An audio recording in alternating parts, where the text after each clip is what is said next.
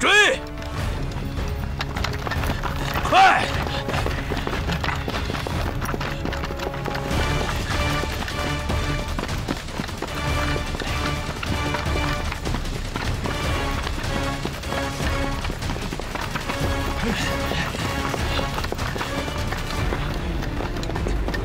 连长，小鬼子马上追上来了！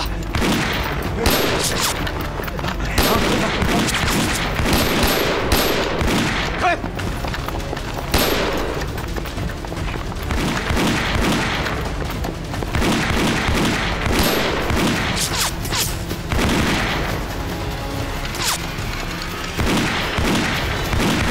有射击！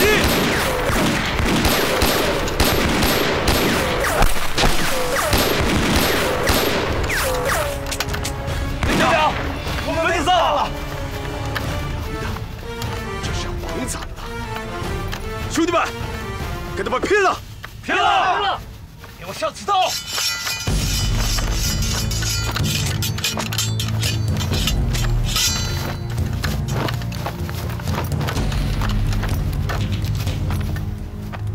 停！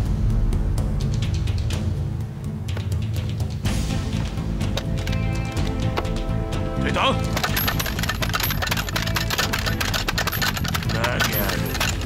上子灯！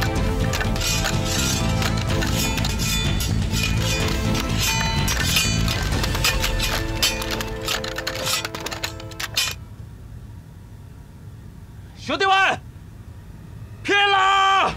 上！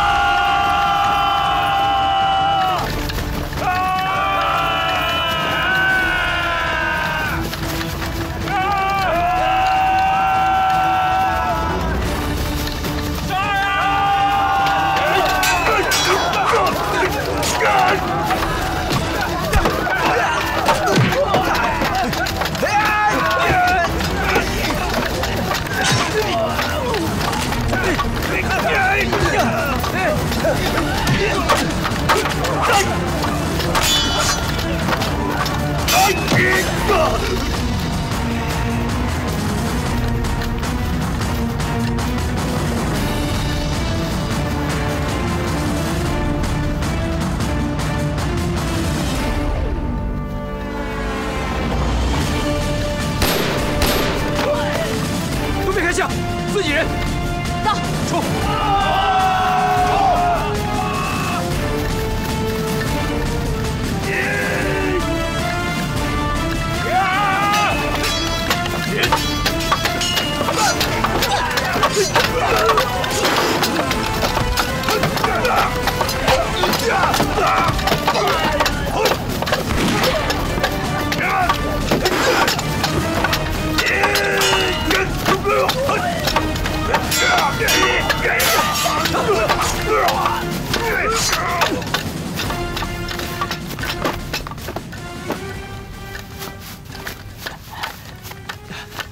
孙明，怎么是你们？清理战场，营长，武器都带走。没想到能活着见到你啊！小李子，鬼子全干掉了，咱们走吧。走，回去再说。哎，走，小心点儿，脚拿着。走。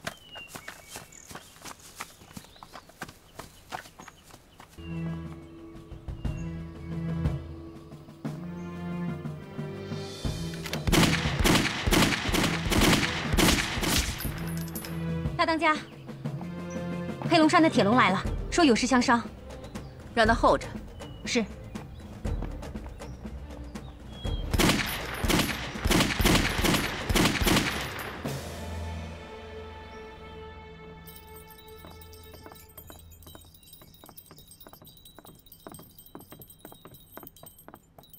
铁笼大当家今日前来，有何贵干啊？马大当家，我兄弟喜春让我带些回礼给你。哦，嘿，也不是什么值钱的东西，就是几只鸡，还有几坛子老酒。你们太客气了。聊表心意嘛。这游击队你也知道，太穷。不过这是我兄弟喜春的一点心意，还望你别嫌弃啊。阿红，把礼收了。铁笼大当家，替我谢谢喜春。好嘞。我一定转达。铁笼大当家都亲自前来了，想必这不只是回礼吧？嘿嘿嘿，你看我说什么来着？啊，咱马妹子就是个爽快人，那我也就开门见山的说了，这游击队非同往日了，加上我们黑龙山几百号兄弟，那更是壮大了。喜春兄弟想跟狗日的鬼子痛痛快快干一场，最好是能把他们给灭了。所以还是那句话，妹子，跟咱入伙吧！啊，所谓船小好掉头，我们凤凰寨几十个姐妹专门杀鬼子，跟人合伙，只怕到时候反而无法全身而退吧。妹子，你这么说就不对了。这人多了才能干掉大股的鬼子。像你们这样，遇到鬼子人多的时候，那可是要吃亏的。我们有自己的法子对付小鬼子，就不劳铁大当家您费心了。马大当家，我大哥是为你好，绝对不会让你吃亏。再说了，都他娘的打小鬼子，你怎么就……大牛，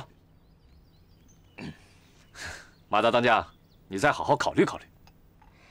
替我转告喜春兄弟，恕我无法答应。白莲，送客。各位，请吧。妹子，别呀，请凡事好商量。哎，我大哥诚心诚意的请你，你别他娘敬酒不吃吃罚酒。你怎么说话的？就这么说话的，怎么着？大牛，怎么说话呢？哼，这人家刘备请诸葛亮还三顾茅庐，咱们才来这一趟，不唧唧歪歪的啊！哎，马大当家真是对不住啊，我兄弟啊就这牛脾气，遇到事儿就急。你看，你们请回吧。妹子，要不这样，你把我招了吧。招了，我们凤凰寨不要男人。我来凤凰寨做上门女婿，我这几百号兄弟，别动！你要是再胡说，今天就走不出我这凤凰寨半步。把枪都给我放下！放下！